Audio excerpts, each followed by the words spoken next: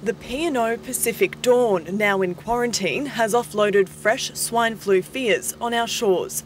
Gold Coast newlyweds Nikki and Kiralee Campbell were struck down with severe flu-like symptoms on their honeymoon voyage. Had a terrible headache and really severe back pain, and the doctor said I had a 40-degree temp.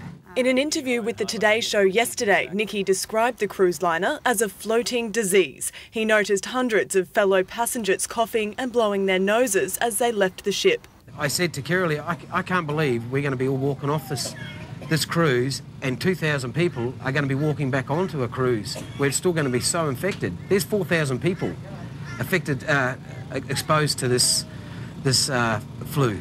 While health experts say most of the 67 confirmed cases in Australia have been mild, they predict at least 2 million Australians could catch the virus. So who's most at risk? People who are over 65, people who are living with other illnesses, pregnant mums, perhaps the very young. And those who have been overseas. According to influenza expert Dr. Simon Bowler, the symptoms of swine flu are much like those of the regular flu.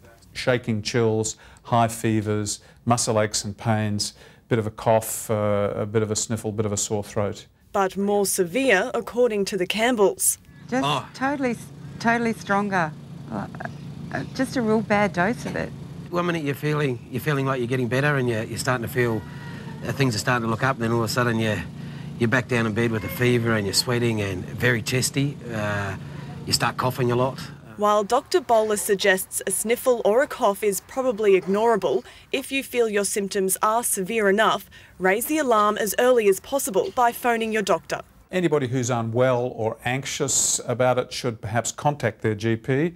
Adding to public confusion is the question of treatment. Antiviral medications Tamiflu and Relenza have been in high demand. While Relenza is inhaled through a puffer, Tamiflu is an oral medication. Both are only available through your doctor. So far, people have proved responsive to it. If you require treatment, Dr. Bowler says don't delay. These drugs only work if you have them in the first 48 hours, and after that time, probably not terribly effective. How about the flu injection? If we haven't had it already, is it better late than never?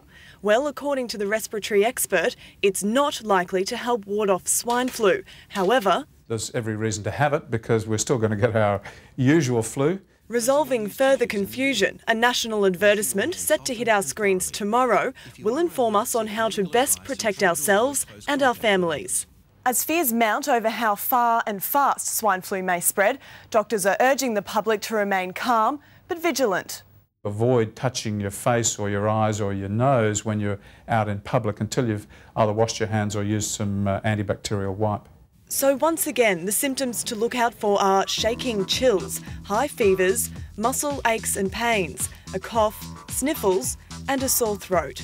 If you're displaying those symptoms, phone your GP or phone the swine flu helpline on 180 2007.